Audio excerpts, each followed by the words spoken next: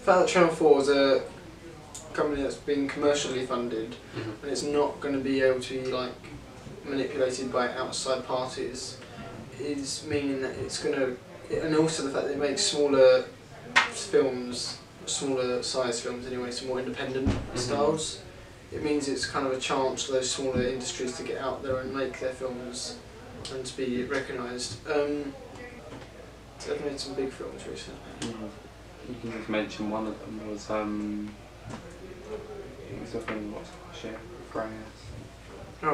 Ex Machina. Ex Machina. They helped make that. Yeah, so the fact that it's a smaller company in comparison to, say, Warner Brothers and Disney, but yet it's still making successful films like Ex Machina. So that for us would be a great chance to kind of look at that company specifically, to kind of maybe even do more research into, to look at how they attract their customers and also what target audiences they go for.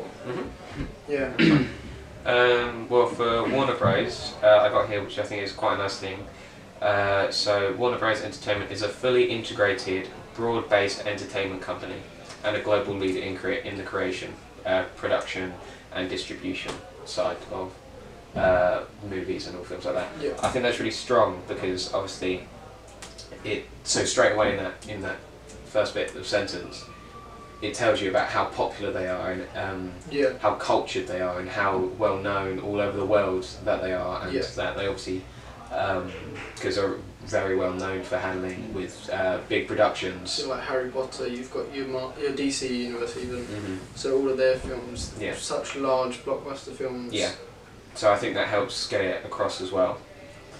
Another thing was that the company's vast library is one of the most prestigious and valuable in the world, and obviously once again that's a really big impact on anyone who's, so even if for some reason you've never heard of Warner Bros, there's always going to be one person in the room who will know, that can back it up and can just say how reliable and the amount of quality and hard work that gets put into their productions, I think is really key. Yeah. But with them, it seems they've almost, it's not a niche audience, but their films are far more specific as well, the way they target their audience especially. So they're looking at, so with, as I said, with the DC films and Harry Potter, I feel like that's a certain audience. You wouldn't have the whole world just watching DC. I think that's more like a comic-based film, which so they've been able to get these what might be when they first started small style films and made them such successful stories. Yeah, that's good. As well as Harry Potter, where it's kind of got such a large like fan base.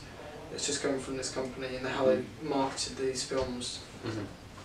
Yeah, okay, that's good. Well, another one is Disney, and that's again another massive company. It's one of the big six, isn't it? Yeah. Disney, they own a lot of the media, so they own companies like Marvel, and again, Marvel is a big big company in itself. In its own right as well. We've got Pixar as well, where it's just kind of these still not small companies, but these companies underneath. Yeah, but sort of all coming together to create something massive. So even with their, you can even say with their computer games, where they've kind of, so Marvel got computer games, and how even Pixar kind of links into that as well. Just stuff like that. Yeah, and their big introduction was Mickey Mouse, and it's defined as a quality piece of work throughout the character's trust work within the speak of the writers. So and I think what's really key about that is the fact that how crazy is that one tiny little drawing that was actually done on Walt Disney's train journey to a meeting. Has turned into such a big sort of movement, such a big thing, and it's more inspirational than just a bit of fun.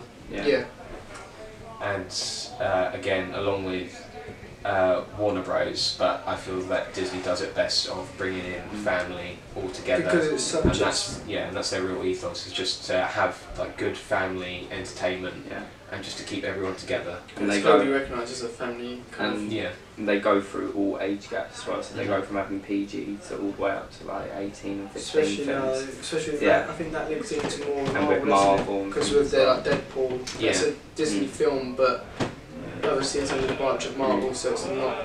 Yeah, so it's kind of more of a. And another thing with Disney's like logo, the fact that it's quite swirly writing and almost like handwriting, it links in with every part of the film goes in with the writers. Yeah.